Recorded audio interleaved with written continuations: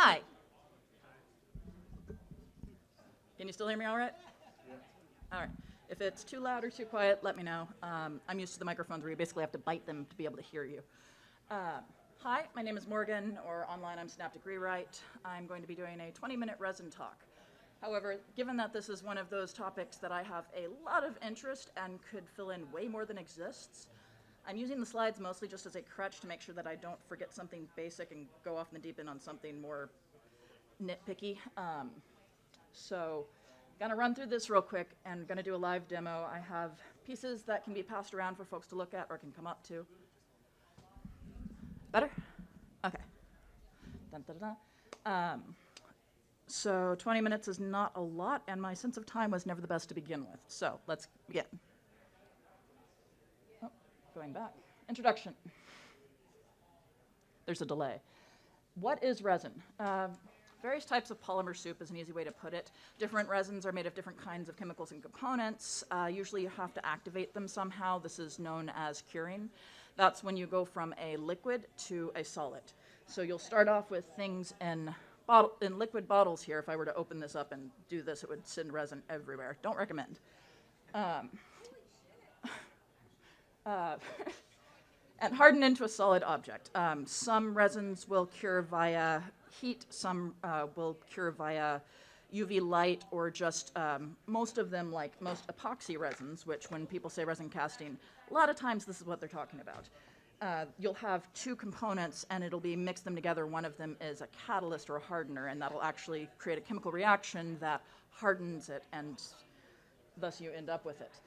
So there's many types of resins. Today we're just going to be talking about UV resin and epoxy resin. They're the two most common ones used in the home, so to speak, by DIY and all that kind of thing. Good for different things. We'll get into that more in a little bit. When I say casting, you're pouring something that will harden. Casting is, I say that for resin. Resin can also be used to coat something. If you've heard of conformal coatings, that's sort of a resin thing, but you're not casting it necessarily. You can also cast other things. For example, many of the molds that are often used in resin casting, most of the time you'll pour it into a mold, and then once it hardens, it will create an object that is in the shape of that mold. So in order to make molds, you cast silicone instead of epoxy. You can cast it out of other things as well. This is just a dice mold. But you may have also heard of casting metal. Making candles in special shapes, or even regularly shaped candles, that's also a form of casting. So not gonna go too terribly much more on that one. Right, I meant to take this off for the presentation part. So yeah, solidifies results in an object in the shape of a mold.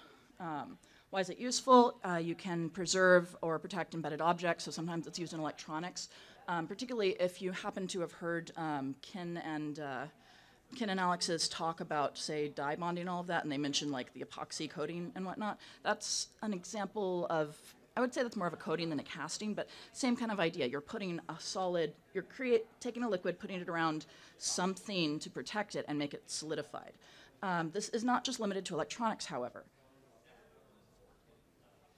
A couple of the examples I have are actually a bee that I found around my household, because occasionally I find bees in my yard or whatnot. It is possible to protect, to embed objects into resin and protect them. So if you had, like, say, a biological specimen that you wanted to protect, you could potentially do that. But there are things that have to be considered with that. You can also put liquids into them. So protection, it's still solid. Thank you. So if you like, so I'm sure a lot of people here are into like D&D and like looking at dice and that kind of thing. You may have heard of, say, liquid core. That's a little bit of a trick, because what they're actually doing is they're either making a resin sphere, hollow sphere, or taking a hollow glass sphere, putting liquid into that, sealing that, and then that's what they're embedding, because you can't embed a liquid just raw. It will mess with the cure of the resin.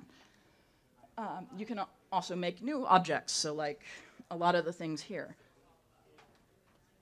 This is a giant D20 that I made with epoxy resin, and it started as 2 bottles of liquid, much similar to what's in this box here. So I'm probably skipping ahead to my additional slides, so I'll just move forward a little bit. Safety considerations. So yeah, I should probably go into that before I continue on this particular one. So first thing is ventilation. Resin does tend to put off fumes. Some are better than others. The more industrial-ish it is, the more that tends to be a thing. However, there are resins that are marketed as VOC-free. That's volatile organic compound. The idea is that for a lot of the ones that are used for like artist stuff or jewelry and that whatnot, they have somehow changed the formulation so that it doesn't put off as much of this, and it's supposed to be okay. It's still generally recommended that you use a respirator or have really good airflow, like doing it outside or in a garage with like a fan blowing, stuff like that. However, it's not just the resin you have to worry about. For certain additives,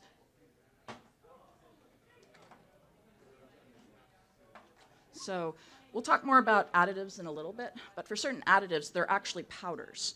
And since some of them are silica-based, like mica, this is a whole box of different colored mica powders, you don't want to be inhaling this. Or inhaling glitter. I mean, not that anyone should want sparkly lungs to begin with. Some of the dyes and whatnot, like alcohol inks, are probably one of the most common dyes. So you don't want to be inhaling that.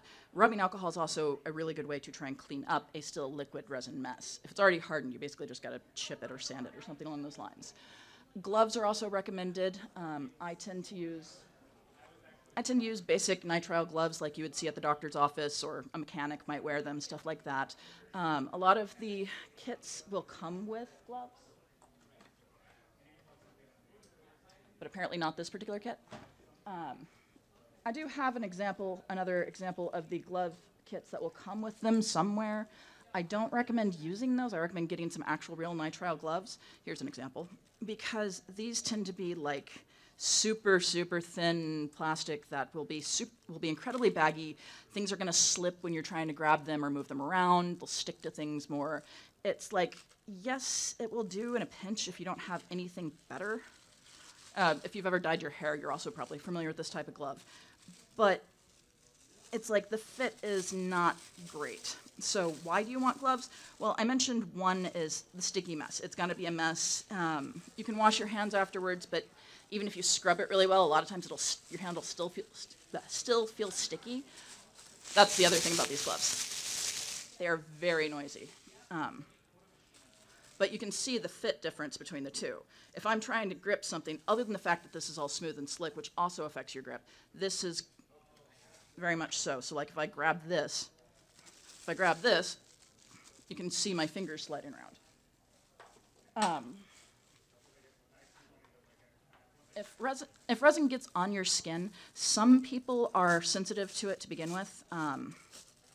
Some people are sensitive to it to begin with. Some people are not. However, even if you are one of those people who is not sensitive with it to begin with, you can develop a skin allergy or skin sensitivity to it over time if you don't wear gloves, if you don't protect your skin. Basically, if you like bathe your hands in resin on a regular basis. And it's one of those cumulative things, kind of like the fume from soldering. You solder once and don't use ventilation or whatever, and you inhale the smoke, you're probably not going to get cancer or whatever from that. But if you do it, like, say, every day or every week or something like that for 10, 20, 30 years, you're much, much more likely to run into problems. Same kind of thing with resins. Goggles, I mean, do I really have to explain that one? Do you really want random chemicals in your eyes?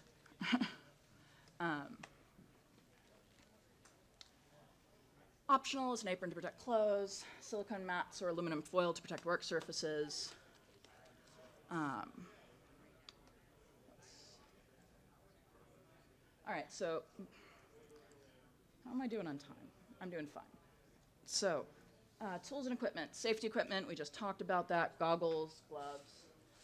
If you want to use splash goggles, you can, but you don't have to. It's basically just protecting from incidental splashing. Resin tends to be fairly thick.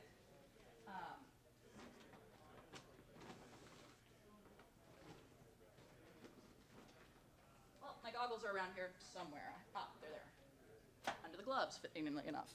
So these are the goggles that I tend to use just because it's convenient. So obviously you need resin. And we will be, again, talking more about the differences between epoxy and UV in a moment. I'm probably only going to demo the UV because the epoxy takes a lot longer to cure. We'll talk about that more in a minute. The mold that you're going to be casting into, so like this. And molds can come in all shapes and sizes. It's basically, there are various limitations, but I have small molds, I have large molds. I did not bring my largest molds. You can also create molds, which is its whole own talk on its own. Stirring sticks, silicones, plastic cups, all that kind of stuff. So you'll notice that I say the UV lamp here is optional.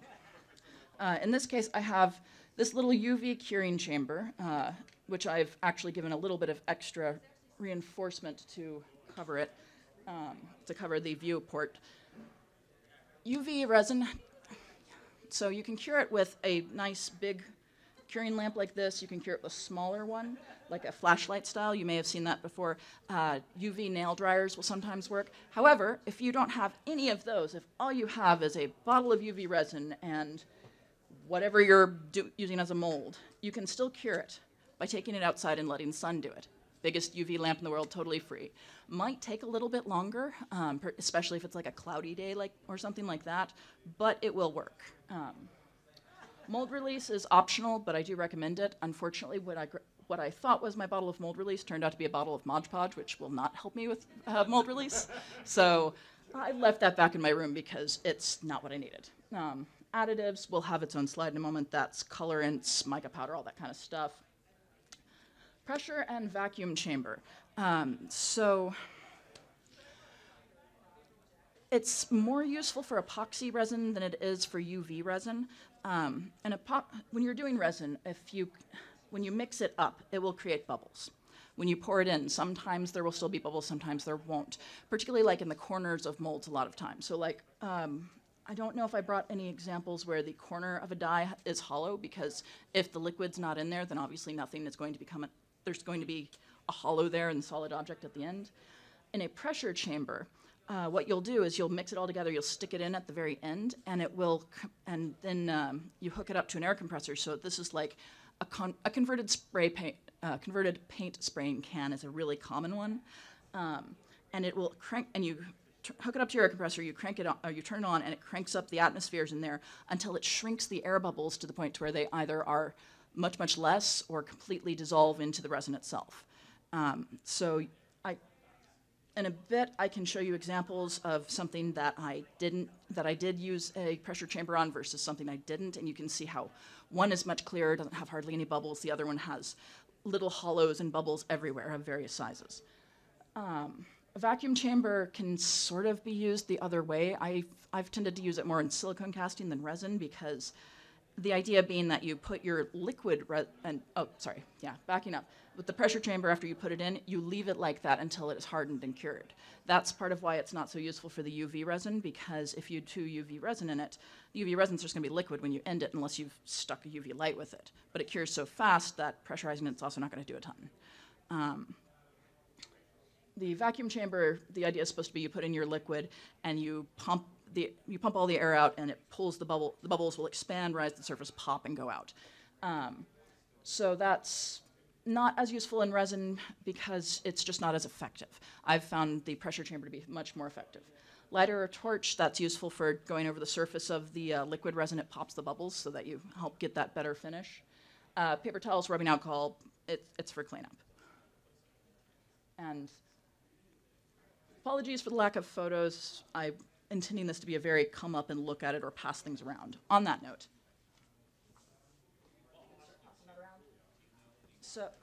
So this is a tray of mostly, I think that's the stuff that's going to be going around now is mostly epoxy resin examples. UV resin will visually look mostly the same. So additives and colorants, not an all-inclusive list. I tend to break them down into liquids or powders. So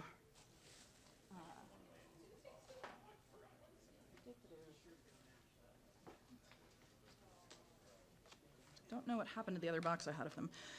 So you can get sets of liquid pigments and whatnot.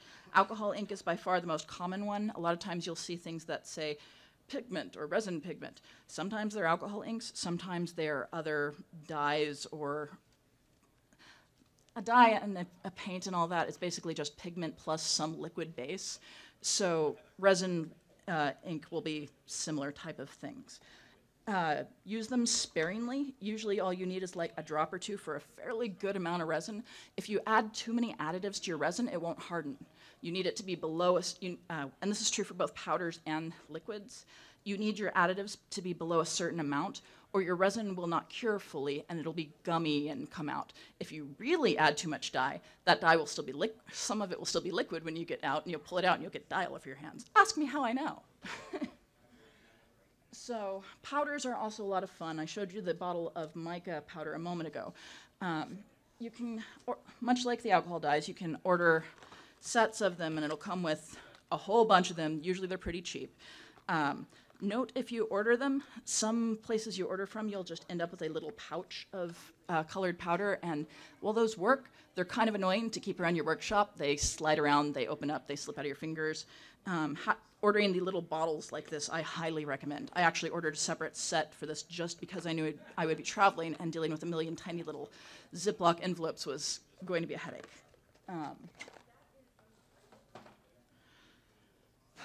So colored mica powder is what you see most often used for giving sparkle or glitter or swirl type look to a lot of resins. Like if you've ever seen Chessex dice, if you do D&D stuff, you know how a lot of them will have like the sort of pearlescent, shimmery color swirls in them? Usually that's a mica powder. You can also get other kinds of powders that are a lot of fun to play with, however, like color shifting powders, where they look like one color in certain light or at a certain angle. They look like a different color at a different angle or light. Glow-in-the-dark powders are fun for obvious reasons. Thermochromic, I just got some of those. I have them with me, but I've not had a chance to play with them. But it's essentially heated up and it turns a different color type thing. So think like mood ring, but in anything you want to cast in resin. Embedding objects. I talked about this a little bit earlier. So some of the limitations on embedding, you can embed all kinds of things, but there are some limitations. First off, it needs to be something dry. I mentioned you can't embed a liquid. Well, you're also not going to be able to do something like embed, say, a block of Jell-O, for a couple different reasons on that one. But it needs to be dry or somehow sealable, because you may or may not have heard of or seen things where it's like, oh, they've embedded this leaf, or they've embedded a piece of paper with a message on it or something like that in a block of resin. That has to be prepared ahead of time. First off, it has to be dried, because any liquid will not escape, and if there's liquid, it will likely partially decompose whatever it is. So like the bee, for example. I left that for like a month or two before I embedded it. That was probably overkill, but I wanted to be sure that it was completely dry before I did it. The other thing is that you're going to want to seal it somehow if it's something that can absorb liquid, because paper is a great example on this. If you try to put paper into resin, there's a decent chance that your paper is going to end up looking wet instead of looking like a dried, sealed thing. So you'll do something like spray Mod Podge, which is why I had that bottle, or an acrylic sealing spray like Krylon or something like that, or whatever else you want. Wax is sometimes a good option if it's something that can handle wax without looking wet. Otherwise, when you try to embed it and seal it, it's just going to look like a wet clump, or it's going to look like it was wetted.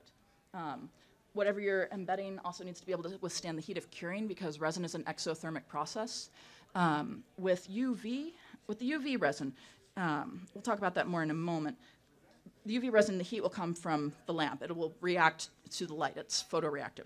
With the epoxy resins, it's a chemical reaction from the two parts mixing and starting that chemical reaction, and it can put off a lot of heat. The exact amount of heat will vary depending on how much of it is. How much of it there is. Please just work this time. How much of it there is, how warm it is. Some epoxies will not do well if you try to do it in, like, say, a garage in the middle of winter. You might need to heat it up in order to get that reaction to go. It needs enough energy to overcome there's a specific chemistry term that's not coming off the top of my head. Activation energy? Yes, that was it. Thank you. I had the graph in my brain, but not the name. So it won't necessarily stop decomposition. So you can seal something to try and protect it, but embalming bodies comes to mind for some reason, but probably because of that B that I was just showing. It might be in the, I might have passed it along with the thing, I'm not sure. On that note, more samples to look at.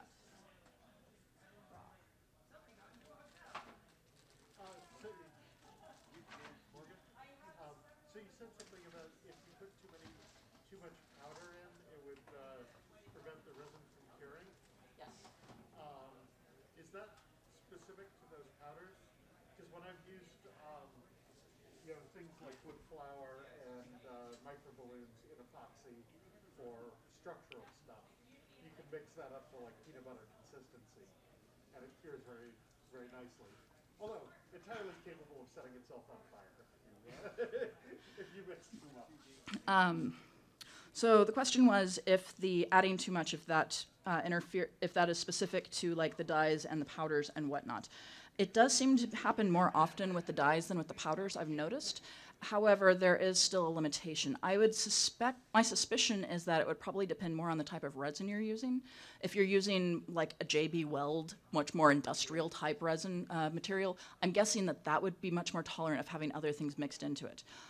It's also possible that some things may also interfere with the cure of certain resins or materials. I'm familiar with it more from silicone because like there's certain materials that you're not supposed to embed because it will prevent the resin from curing or from the silicone from curing. So it varies. So won't necessarily stop decomposition. I talked about that a little bit already with the bee. If the bee hadn't been dried, if I had encased the bee when it wasn't dry, I would have just been encasing something that had water in it and it would have continued to decompose because the inside of it was still wet and bacteria would still be there and all of that stuff. If you're able to sanitize it well enough, maybe that would negate it, but I don't know. Consideration for if you're embedding electronics, and I have an example I'm going to show here.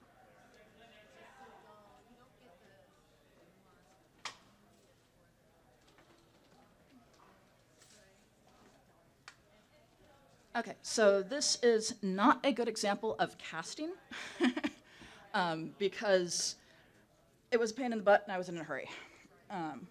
And it's probably one of the largest things I've ever cast. So this is an induction coil. It's for lighting. It came with these little LED coils that have a matching induction, and it will light up if you put them on it. So one of the things that you have to consider with electronics is heat dissipation. You'll notice in this case that the induction module that came with this had this little heat sink. I actually made sure to try and tape over it to try and keep the heat fins mostly open. Some resins will conduct heat better than others, but generally for anything you're going to be, any basic one that you're going to be using at home or that you can get from like Hobby Lobby or Michael's or whatever, it's not going to be a great heat dissipator. So if you have something like this, make sure that you try and leave it open. This had mixed results. Yes?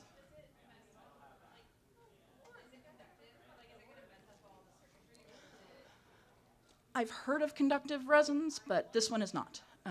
The basic ones, the normal epoxy resin that you get off of Amazon or from a craft store, something like that, that's marketed as just two-part, like artist's epoxy or whatever, generally no. UV resin, no. You could probably add things to make them conductive, but no. I will try to plug that in a little bit later. I think I might be starting to run low on time. Yeah.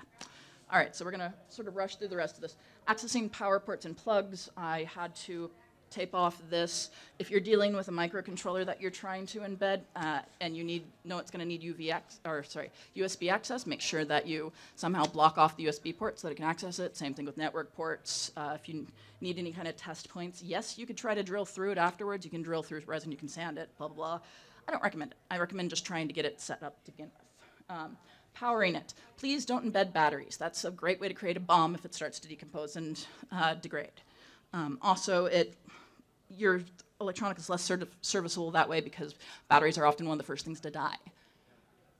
So you can embed a key charger. That's totally fine. You can embed a cable if you really need to, or some wires, things like that. Those are all fine. Don't embed a LiPo. Casting procedure, I'm not going to actually do this one. I'm just going to talk through it real quick. UV is going to be fairly similar. Prepare the area, gather your materials, lay down mats, blah, blah. Suit up. I usually have a work apron that I use at home that's covered in all kinds of strange materials. I forgot to bring it with me. Pour epoxy and hardener into one mixing cup, so you'll need part A and part B. Most epoxies, at least the ones that I've been dealing with, have been 1-to-1 ratio, which means you pour in equal amounts. Some of them will be 1-to-2 ratio or something like that. Mix them up. Mix the two together because it'll look cloudy. You'll know it's ready once you've mixed together and you see the sort of differential swirls and whatnot, and it's gone through to clear. Then you're good. Keep in mind you have a limited working time because epoxy will cure on its own after it's been mixed together. It's a chemical reaction. And the warmer it is, the faster that curing process. Slowly in the same direction, constant rate to reduce bubbles. At that point, you have your epoxy. You can mix in the colorant directly, or you can pour a little bit out in another cup and mix in some colorant if you're doing multiple colors. Pour it into your mold in a high, thin stream that also helps reduce bubbles. Use a toothpick or a torch to remove bubbles as well. Can you tell bubbles is an issue with casting? Optional if you have access to a pressure pot, use that. Then, wait until it's cured. Usually I've found with the resin, it will be sort of tacky or sticky after an hour or after a couple hours or something. Usually after 6 to 8 hours. Usually it'll be solid enough I can pull it out of the mold if I'm really, really impatient. But ideally you want to be patient enough to wait until it's fully cured. For most resins I've dealt with, that's been about 24 hours. Some of them cure faster, some of them cure slower. Also, check how deep your resin is recommended for casting, because some of them is only a little bit. Oh, sorry. I'm missing a slide. All right, there was supposed to be a slide that I had on UV versus epoxy resin. So UV resin is going to be very similar. I'm actually going to try and set things up while I talk through it. However, I will also have to move the cart when I do so because I will need power. So, UV resin is a little different from epoxy resin because you only have the one liquid. With an epoxy resin, you're mixing the hardener and the resin. So the hardener is also sometimes called the catalyst. If I use that term, they're the same thing. In this case, we are going to cast a fish.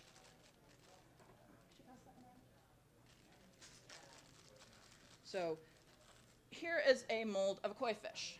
So one thing to note about one of the differences between if you're using UV or epoxy resin, because epoxy resin is an internal chemical reaction and it doesn't need light, you can use an opaque mold. So sometimes you'll see silicone molds that you can't see through. They're like blue, sometimes black, whatever, but it's like they're not translucent.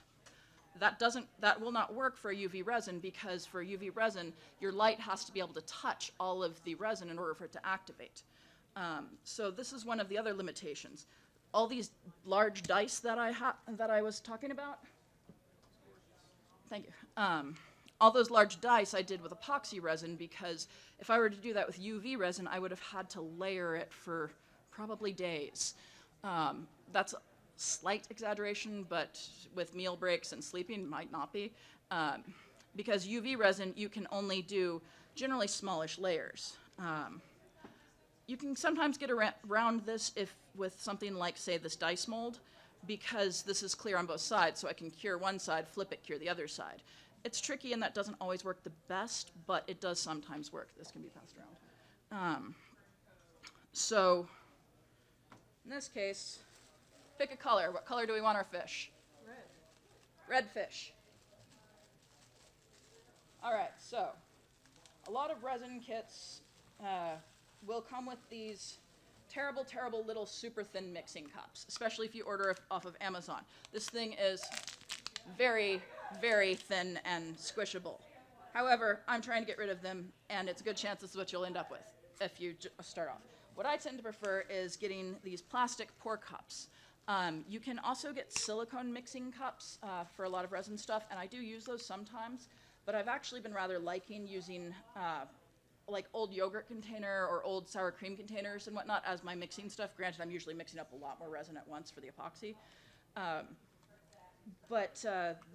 The slightly harder plastics are nice because the resin will not bond with the plastic. It also generally won't bond with silicone, usually.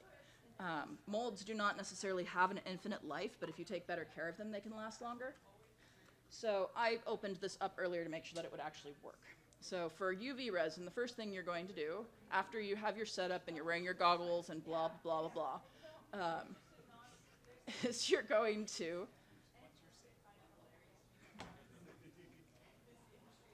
all right. Gonna pour some in there. And since red was the color we picked, I have this nice box of alcohol dyes, and these, actually. Actually, different brand. I like this red better. Generally recommend shaking up your inks. It doesn't really matter if you shake up your powders. And I'm going to add at most 2 drops to this amount, but probably just 1 drop if I can. There we go, 1 drop. Now this is an alcohol ink. It's alcohol ink. It's from one of my favorite brands. I did not follow my own instructions and make sure that I had everything set up earlier. So I had to pull out my mixing stick with my gloves. And now I'm going to mix it in. So one of the nice things about UV resins is you have essentially an arbitrary working time. Because with an epoxy resin, some of them will go really fast, and it's like you only have a couple minutes, like some of the smooth-on brand ones. It's like you mix it up and you better be ready to pour it in right then because it's going to be hard and solid within like 20 minutes or something. But for UV, for some resin, most of the resins I've dealt with, they generally have a 20 to 40 minute working life. Working life means you can still pour things, it's still a liquid, it's not become a solid gel, a gel or a solid yet. UV resins, it will stay liquid until you harden it, which is great for a few things. It's great for complicated molds, it's great for trying to get the bubbles out, all of that kind of stuff. So now I have 1 little cup of red resin. I have a little, so part of my cheat sheet, I turned this on earlier, but I think it turned off. There it goes. This is a little charcoal air filter that I got for actually resin printing. But I like to use it when I'm doing my resin casting to make sure that I'm not being obnoxious to the people around me, reduce fumes, all that kind of stuff.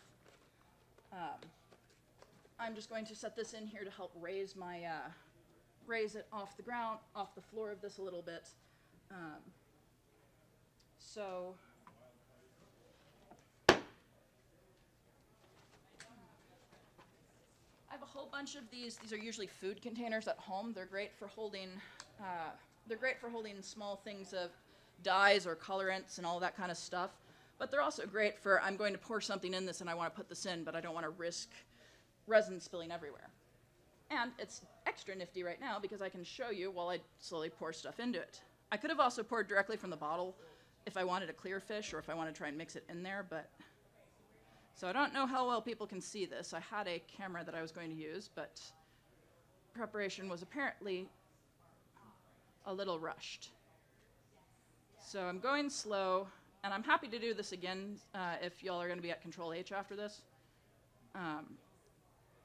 So I'm trying to go in and make sure that I cover in all of the spots. Some resins are doming resins. Some resins are, and that means that when they cure, they'll have a dome over the top of it. Some of them are what's called self-leveling, and that means once they harden, they're supposed to be smooth and flat if you have enough. If you don't have enough, it's going to be concave.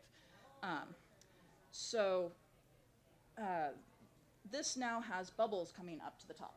I would pass it around, but yeah. Folks are perfectly welcome to come up and take a look at stuff if you like. So I have bubbles coming up from the top.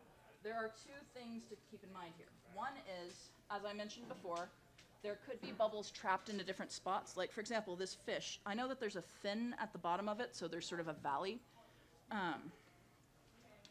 So what you can do is take your toothpick and gently try to pull the bubbles up. This is especially tends to happen if you're making dice. Bubbles love to get stuck in the little crevices and edges of numbers and whatnot. So I have a torch here that I'm going to quickly go over the... I tend to do it in bursts like this. You can actually hear me going... because the resin will catch fire. Yes, you can set the liquid resin on fire. The other thing is that if you do it too much, if it gets too hot, and this is true for both epoxy and UV resins, it will sort of cure a little bit at the top where you've been overheating it, and it'll form this skin that will mess with things. It'll prevent other bubbles from coming up, the surface might look different, all of that kind of thing. So for now, I'm just gonna hit it with the torch a bunch of times. Click, click, click, click, click. And I'm gonna call that probably good enough.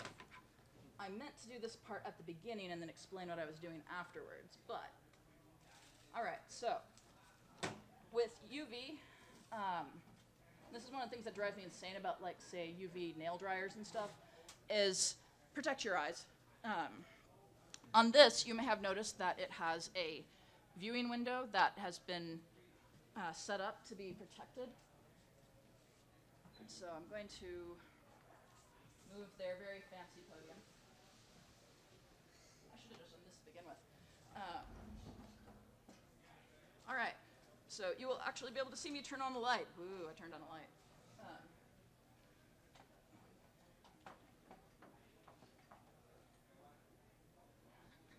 Morgan, how did you bring everything crashing down? All right, is that on? Yes, that on. Okay, so UV resins tend to cure very quickly. Because the darker it is, the longer it will take to cure. In this case, I'm going to say set a timer for 2 minutes.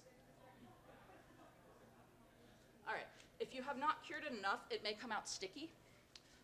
Some resins will... I've noticed some of the cheaper UV brands tend to come out a little sticky even if I leave them in there for a really long time. But the other thing is that the darker your thing is, you'll notice that that was still a fairly translucent red. The bottom of it, I'm done with the slides anyway, the bottom of it may still be slightly sticky. So what I would do for this one is after the 2 minutes are up, I'm going to flip it and give it another 30 seconds since this is a clear mold to make sure that it comes through. I think I'm technically over time, so if anyone has to go, I totally understand. But like I said at the beginning of this, this is one of my areas of interest, so I'm happy to keep babbling about this as long as you all want to keep sitting here. You're also welcome to come up and look at some of my other examples and whatnot as well. Morgan? Yes? Does curing affect the color? Like, does it, Curing can affect the color. So one of the benefits of epoxy resins versus UV resins is epoxy resins tend to yellow less. UV resins tend to yellow more, and all resin will start to yellow over time. It's just one of the facts of resin. However, a lot of the epoxy resins are specially formulated to yellow less or to be more UV resistant versus a UV resin. You can't really make that UV resistant for obvious reasons. That said, I've found some brands tend to do it faster than others. You can protect resins from yellowing over time in a few different ways. The biggest one is just keep it out of sunlight, or keep it out of a lot of sunlight. Don't put it under a big UV lamp like this. I found that some of the dyes tend to disappear when I use a UV. So it's like some of the pinks, usually pinks I've noticed, will sometimes fade and disappear. In the example tray, one of the example trays that was going around, that's my timer, there's a koi fish in one of those, you'll notice, where that koi fish, it's orange now. It's either orange or yellow. It was originally bright pink, and then I left it in a window, and over time it became that golden color instead.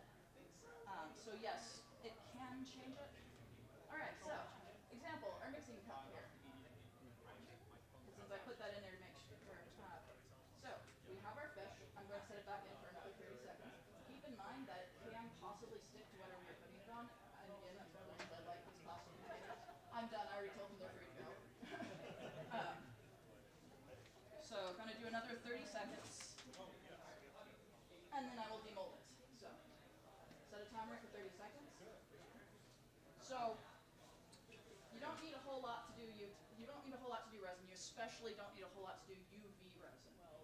But I will be around at Control H and probably at some point tomorrow as well. how's the price comparison on the volume for UV versus the standard too? So UV does tend to be more expensive than epoxy.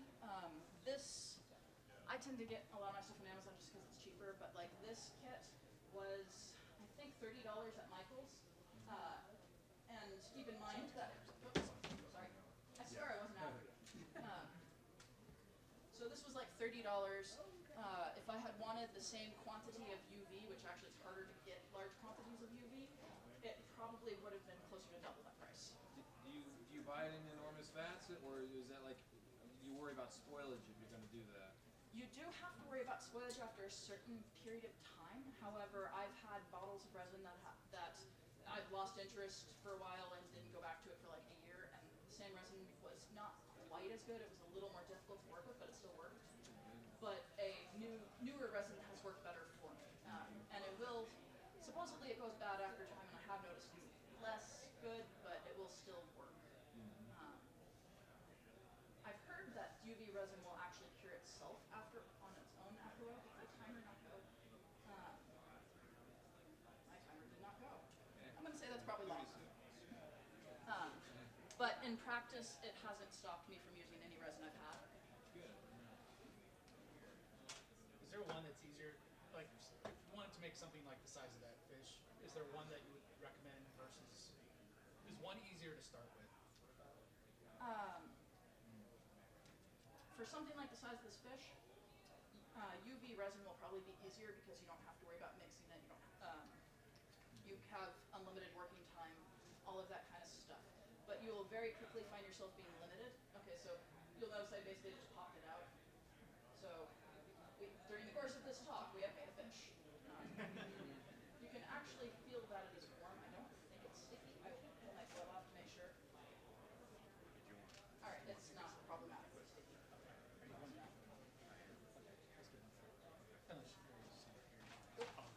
And wash your hands afterwards. Don't eat it. Resin should be